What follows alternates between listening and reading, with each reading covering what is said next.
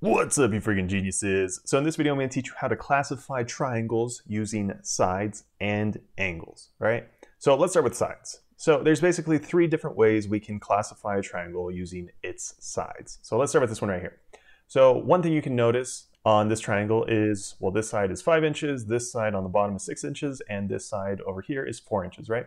So you can see that they're all different lengths, okay? So if you ever have a triangle where all the lengths are different, that's called a scalene triangle, okay? So when all the sides are different lengths, it's a scalene triangle. Now here you can see that two of the lengths are the exact same, right?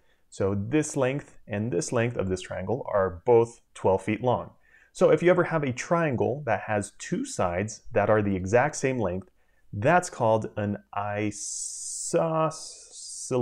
yeah, there we go, isosceles triangle, all right? And another way that you might see that two sides are the same is you might see two little marks through them like that, okay? So these little marks just tell you that these two sides right here are congruent. And congruent just means same, okay? So it's just telling you that these two sides are the exact same. All right, and then the last way that we can classify a triangle using the sides is if all the sides are the exact same length. Okay, so you can see all the sides over here are 6 centimeters, right? So if they're all the same length, that's called an equilateral triangle. And another way that you might see this triangle marked up is similar to this one, okay? So you might see them all have a little line running through the sides like that, which again is just telling you that all the sides of this triangle are the exact same length, right? They're all congruent. Okay, so that's how you can identify them by their sides, but we can also identify them using angles, all right? So let's start with this one over here. So as you can see, we have three angles, right? 69 degrees, 48 degrees, and 63 degrees, all right? So something that you might notice is that all these angles are less than 90 degrees, okay? And an angle that is less than 90 degrees is called an acute angle.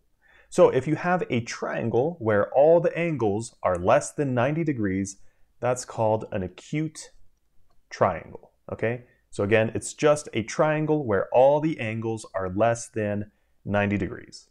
All right, next we have this triangle right here, which there's always going to be this dead giveaway with this little symbol right here, which just means we have a right angle right here, also known as a 90-degree angle. Okay, so if you have a triangle that has a 90-degree angle, that's called a right triangle, right?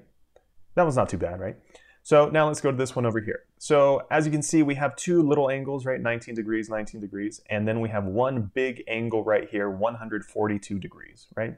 So remember, an angle that is bigger than 90 is called an obtuse angle, all right? So if you ever have a triangle that has an angle that is bigger than 90 degrees, again, that's called an obtuse triangle, right?